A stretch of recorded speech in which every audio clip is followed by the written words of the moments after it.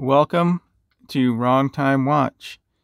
My name is Kevin, and today we're looking at the RZE Resolute in my right hand. I did that so I can hopefully call this watch by the right name. Resolute in the right hand and Endeavour in my left hand here. The Endeavour is obviously a dive watch version of the Resolute, or maybe the Resolute is a field watch version of the Endeavour. I'm not sure which one came out first, but the dimensions on the case are essentially the same.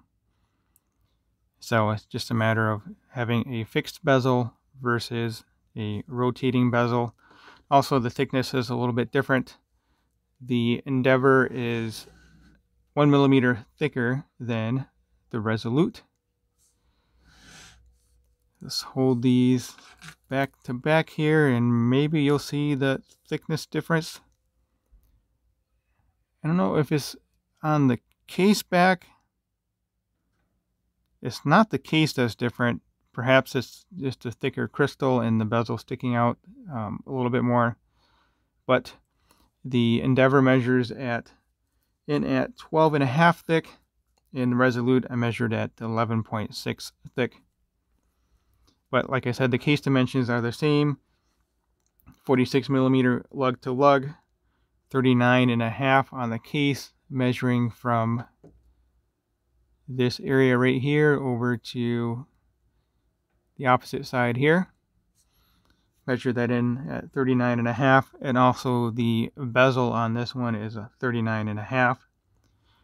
Lug width is 20, and that tapers down very nicely to 16. It's a very comfortable bracelet due to the nice taper, the nice articulation with this H-link bracelet.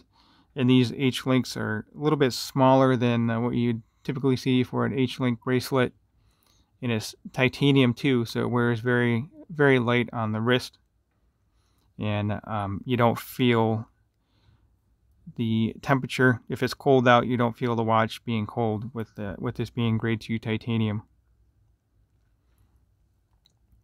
Bezel action on this one, it's okay. It's not good, but it's not, I don't know, it's not terrible.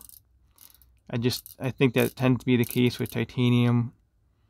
It feels really light, and it's kind of tinny with the clicks. Maybe you can hear it here. If you can hear that or not. But I hardly ever use bezels on watches anyway, rotating bezels, or if a fixed bezel, for example, I have a SBGN003 Grand Seiko GMT. I don't really use the GMT function on it.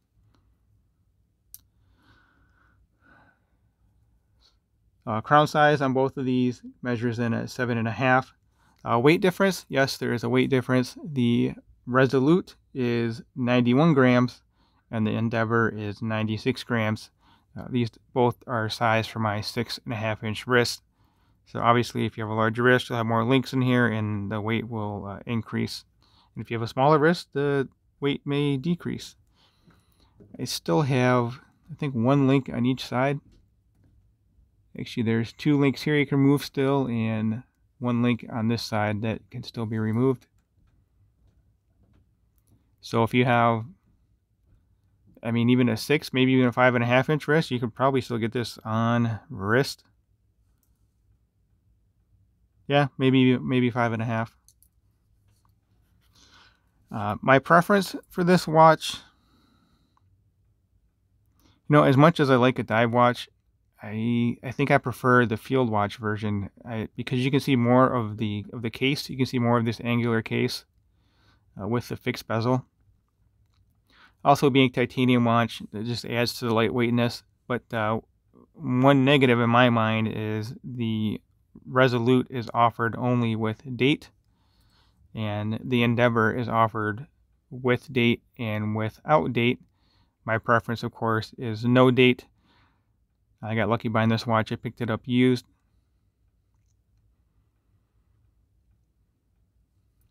So let me know your preference. Do you like the Endeavour or the Resolute?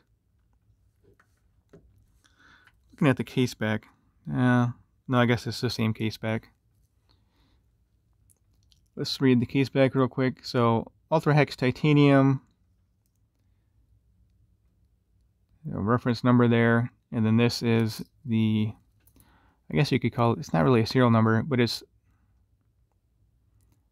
limited to 500, and this is number 117. Sapphire crystal. They both have a sapphire crystal with AR coating applied to the underside. And the water resistance on this one is 100. Screw down case back, screw down crown. And this, of course, also has the screw down case back and the screw down crown. But I would imagine the crystal is probably a millimeter thicker to give you the 200 meter water resistance. So this case back says NH30, did it say 5 or 8? NH38A, and that's because this is the no date. And the Resolute has the NH35A versus the NH38A. Trying to find, okay, there we go, water resistance. 200 meter water resistant.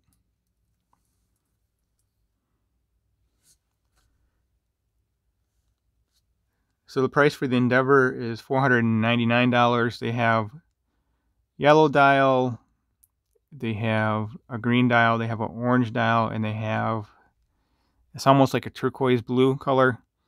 I know the yellow one is only with date, but you'll have to, I'll leave a link to their website in the description.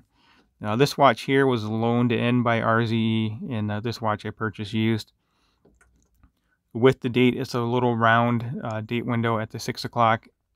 I really don't like round date windows. It's just kind of a pet peeve of mine, I guess. I don't care for, well, I don't care for date windows at all in the first place, and then a round one is just, it's too screwy for me. But this one's not too bad.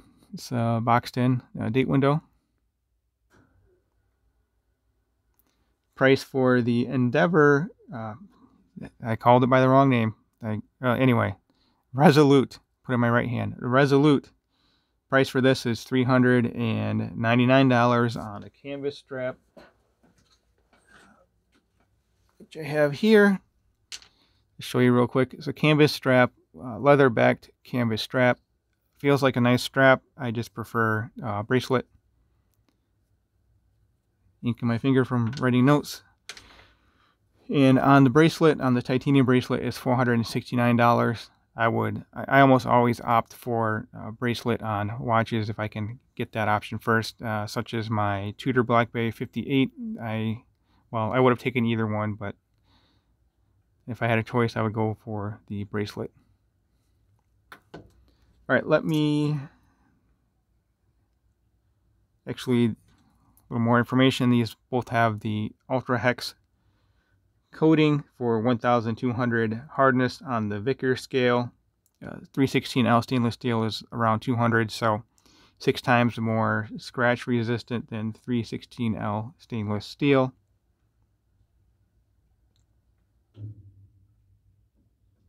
Both have a sand textured dial with applied indices.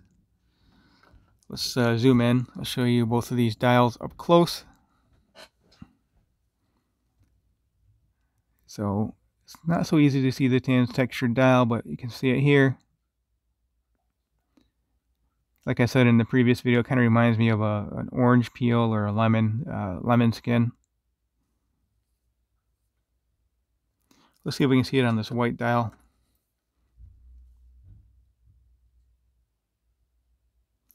This one may not be sand textured. Zoom in a little bit more.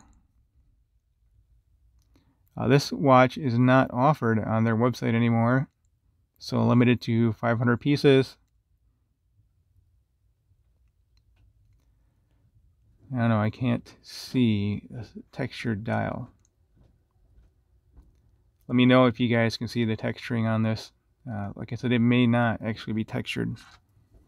The information I found on the website is for the current models. Again, the yellow, green, orange, and the turquoise blue color.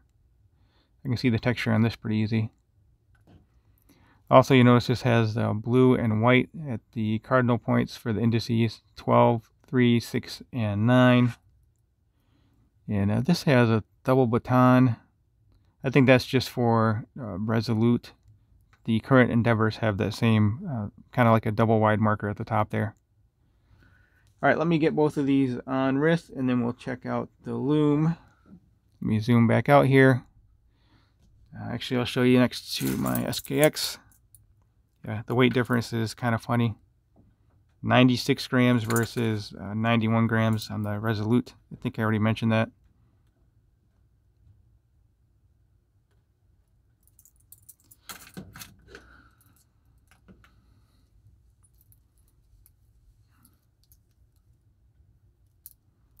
I just unwrapped this watch the other day. I really have not worn it much. Just wanted to get it sized and on wrist to show you how it looks compared to the Resolute. I don't know why, but I have a hard time with remembering these model names. So there it is on my 6.5-inch wrist with the 52mm wristband. And lug to lug on this again is 46. They both do have drilled lugs, which is a nice feature. These don't have any kind of a quick release pin here, but you really don't need that with drilled lugs. And there's a very generous opening there to access the spring bar. Now, one more thing to note is the clasp here. These 4 pieces are stainless steel with the titanium coating. So it looks like it's titanium, but it's not. I think it's fairly common for titanium bracelets to have a stainless steel clasp. The Zelos, I have a couple Zelos titanium watches, and they have the same thing, but they don't have a coating applied, so you can see the difference between the titanium bracelet and the stainless steel clasp.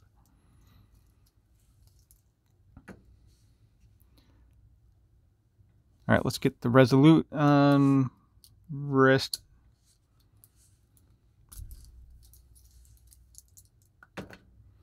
Then I'll zoom out with this one just to get a little bit different of a perspective.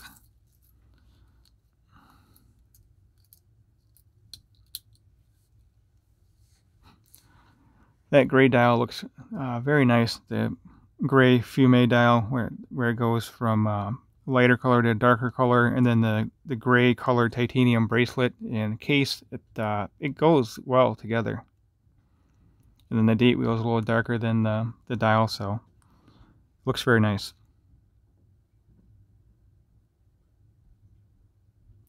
Like I said, nice taper on the watch. All right, let's zoom out.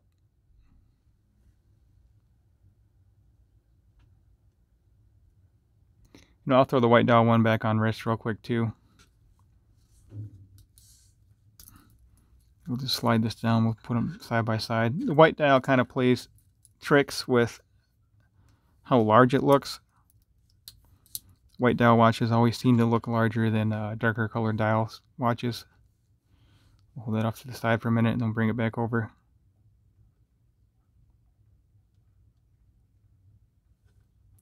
So here they are.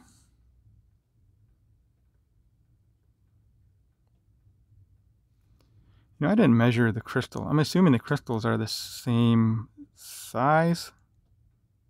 I'll try and check that real quick with this kind of a cheap ruler I have here.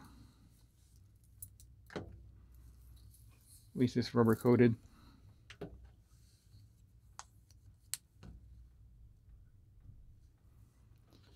Probably not very accurate.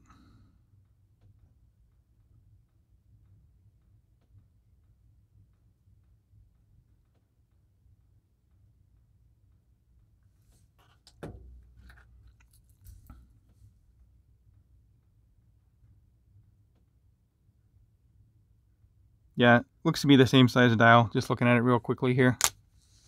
All right, let me pause the video and then we'll check out the loom on these 3 watches. I'll throw in the SKX and yeah, we'll see how it looks. All right, so I didn't mention it in the previous portion of the video here, but of course the RZE Endeavour with this colorway is a full loom dial. It's really bright on camera, not quite as bright by eye, but the lume is still amazing on it. And the lume on both of these RZE is a mixture of BGW9 and C3 Superluminova. And of course, on the right, we have a Seiko Lumibright. I would say the RZE lume is a little brighter than the Seiko, but it's pretty similar. And actually, I'll take the Resolute out and I'll bring over the SKX next to the Endeavour, just so we can look at this full lume dial. So we'll probably bring this one back over. Looks like it still fits. Yeah, the full lume dials are really fun. And the bezel is just loomed at the 12 o'clock on the RZE, and of course the SKX as well. If you guys haven't subscribed yet, please go ahead and hit that subscribe button. Like the video and leave a comment below. I think that will conclude today's video. As always, thank you for taking the time. Thank you for watching, and I'll catch you on the next one.